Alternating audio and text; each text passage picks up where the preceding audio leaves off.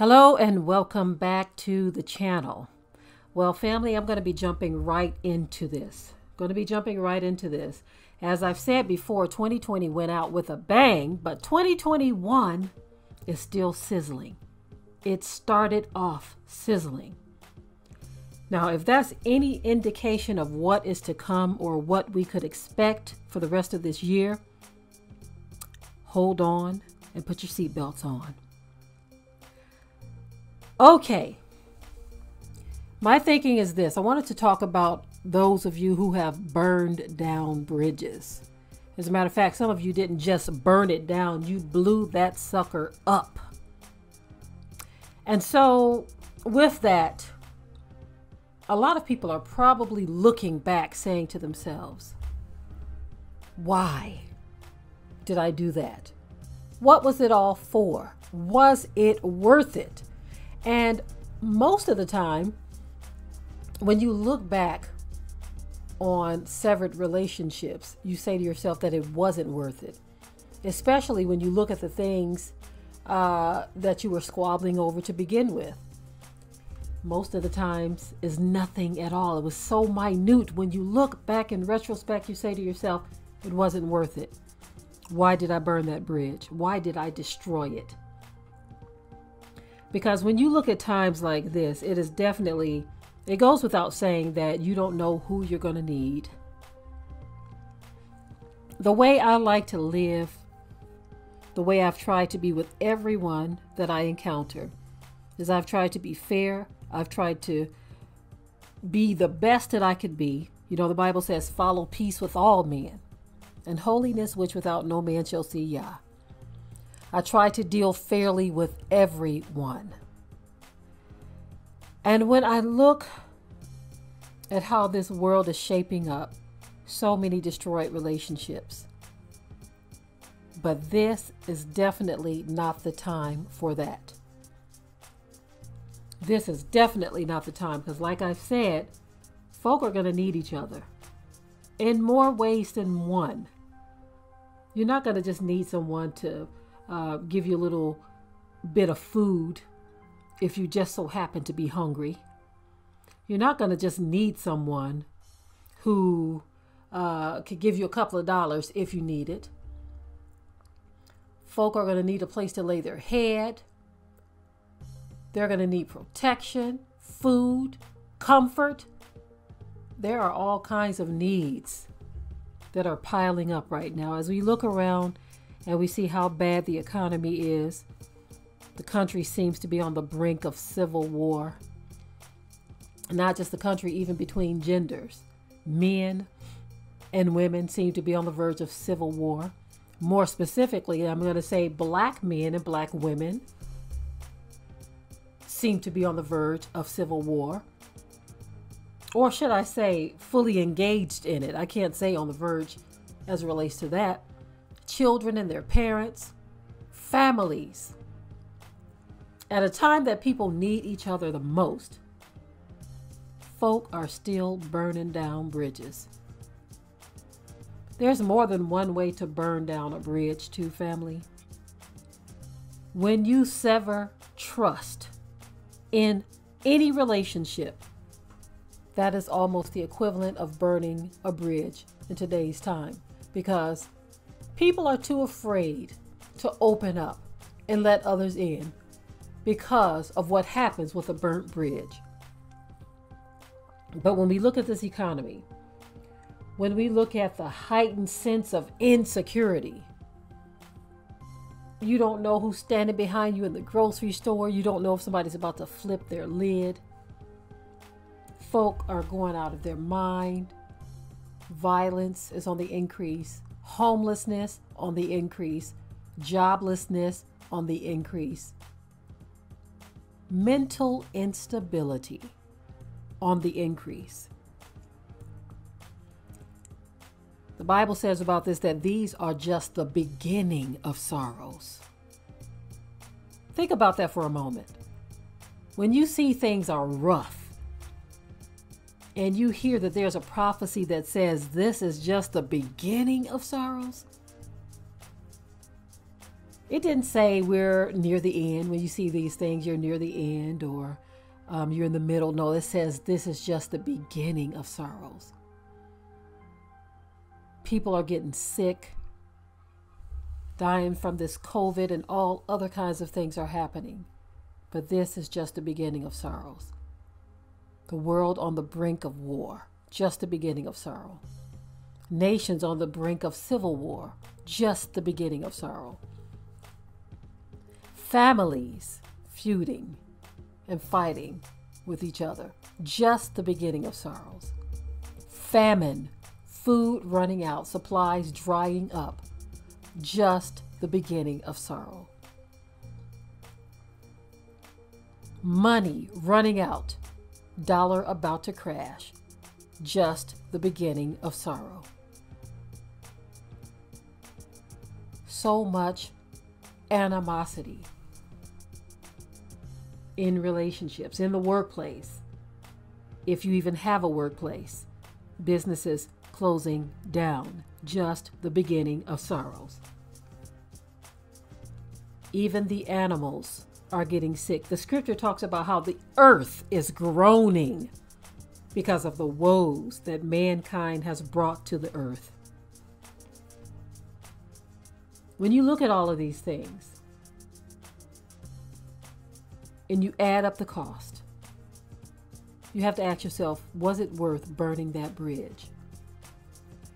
Now, I don't want to just leave it right there on the burning of bridges, because many have done that. It's very easy to provide the correct environment to nurture a fire and watch it do its damage. That part is easy. Once you get the fire going, it's like, okay, it takes on a life all its own. And from there, the destruction happens. But to repair the damage of what a fire has done, sometimes it could be literally impossible. Some fires are irreparable, the damage, should I say. Some cannot be repaired, but some can. If you find yourself in a situation where you have burned a bridge, if you are willing to put forth that effort to repair that bridge, to rebuild that bridge, because for some, it actually takes a rebuilding. And I want to make this very clear. If you are a person who has burned a bridge or even blew that sucker up, don't try to leave the burden on the person that you victimized to be soft-hearted. Part of the repairing of that breach or rebuilding of that bridge is to understand the damage that you have done. It's unfortunate when a person does damage and causes that type of breach in a relationship, that they are the ones, when they feel like, okay, I want to repair this now, they're the ones who get uptight and upset if the person that they're trying to repair the breach with is not ready to open that door. Sometimes it requires a little bit of patience to say, okay, what I did was horrible. What I did was horrendous. But I badly want this. I really deeply want this. I want to repair that breach. I want to rebuild that bridge that I burned down. Part of true repentance is to understand that the burden lies on you, not on your victim. And they just might come around if they see that you are real, if you are sincere.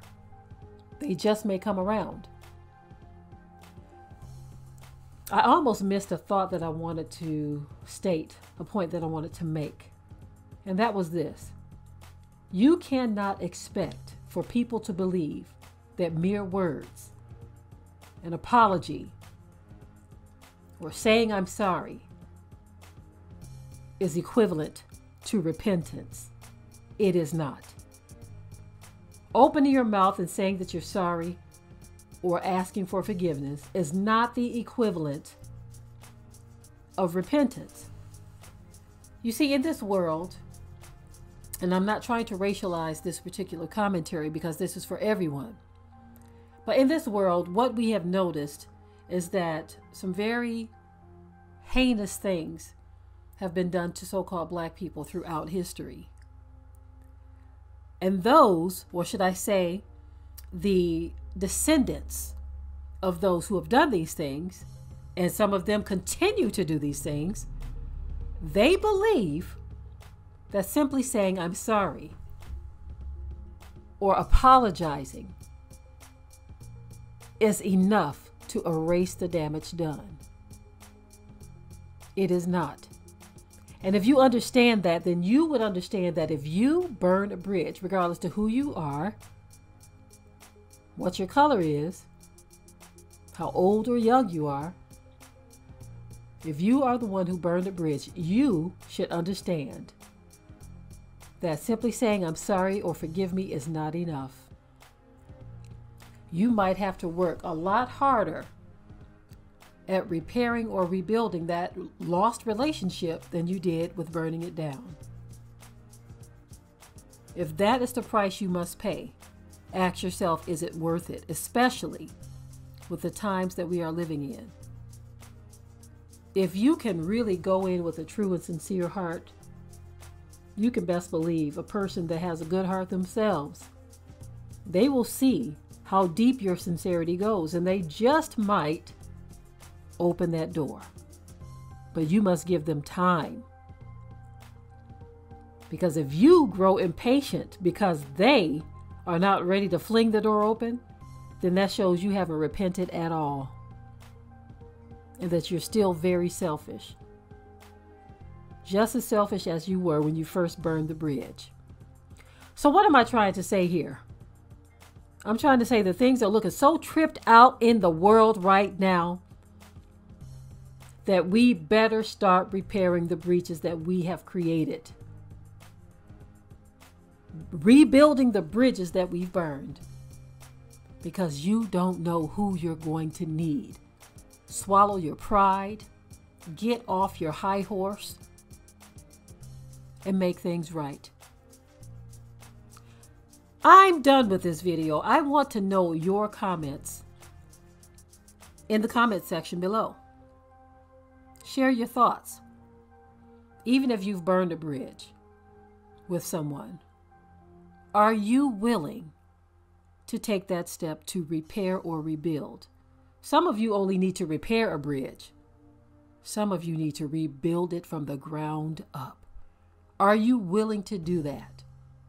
Not just to free your mind, but to repair that relationship. Because we don't know who we're going to need in this hour. If you haven't already, please subscribe to the channel, share, and like this video. This is a very important message, and I think we all need to consider these things. With that, I am out. Be sure to ring the bell to be notified of new uploads on this channel, and also comment, share, like, and subscribe.